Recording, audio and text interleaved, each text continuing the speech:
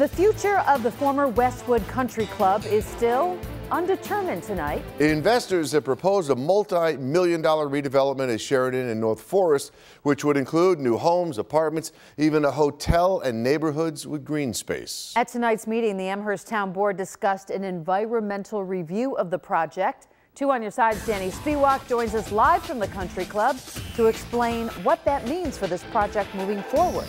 Danny.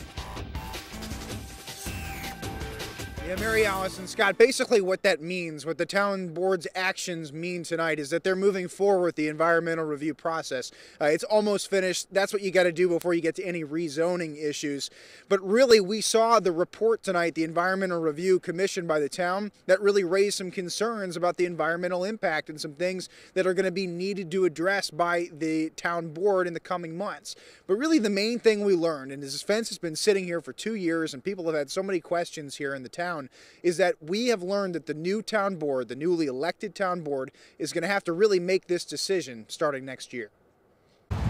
The old Westwood site is serving as a temporary parking spot right now, but eventually an investment group named Mensch Capital Partners envisions turning this plot of land into housing, senior living, and some green space. Across the street, though, neighbors have signs in their yards indicating that they're not so thrilled with the idea. We don't want to be up against a brand new development. Mark Rivard lives a few blocks down from the site. He's concerned about the traffic a new development might bring, and he's worried about how the project would impact flooding and sewers. Which would really be unfair to 1,000 acres on one side and 1,000 acres on the other side. Neighborhoods that have been there forever. The town board has some questions too. It commissioned an environmental review which pointed out some problems. Among them, a concern that the development as proposed could overwhelm the sanitary sewer capacity. Deputy Supervisor Stephen Sanders says the review will complicate matters for the next town board, which will be installed after the new year.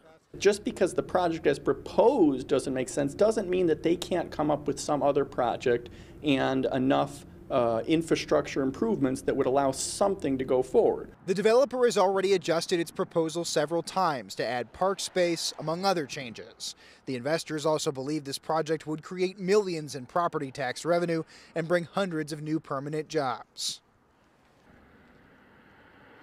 An attorney for Mensch Capital Partners was at the meeting tonight but didn't comment. They are declining to offer a statement at this point because they still have some litigation. They're suing the town of Amherst over the process and how this is all played out, so they're not commenting until then. This has got a long ways to go, though. You'd have to get to the planning board when it gets to the rezoning issue. The environmental impact statement is just one part of that, but the environmental review could be finished by the end of this year.